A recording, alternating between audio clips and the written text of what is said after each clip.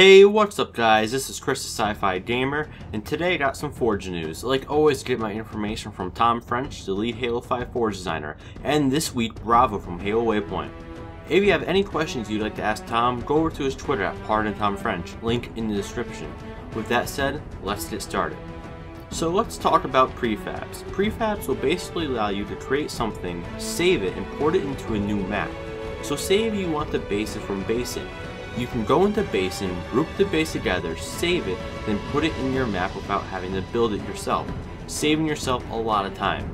It's such a great idea that Tom's been teasing us with for a very long time, and it looks like we're going to be getting it very soon. Recently, Tom sent Bravo from Halo Waypoint a tease on what we can only assume is the prefabs. The picture, as you can see, shows some natural objects all grouped together, and with the object property menu pulled up, in that menu is two options, save new and save over. So it looks like this is how we'll be able to save our prefabs. Now with a tease like this, it's safe to assume that the prefab will be up in the next update for Halo 5. This is a large step for Forge itself. It'll just make life so much easier, and I'm really loving it. So next up is from the same Waypoint article. Bravo said, last weekend we showed off a first look at the Halo 5 content browser, which has been in the works for quite some time. Like Forge itself, it's been built from scratch to ensure that it's the most powerful it has ever been.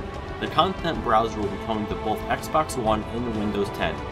And now's a good time to clarify that Forge, Halo 5 Guardians Edition for Windows 10 will not require Xbox Live Gold to build and play.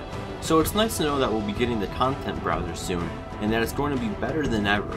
Also that you will not need Xbox Live Gold to play Windows 10 Forge Halo 5 Guardians Edition.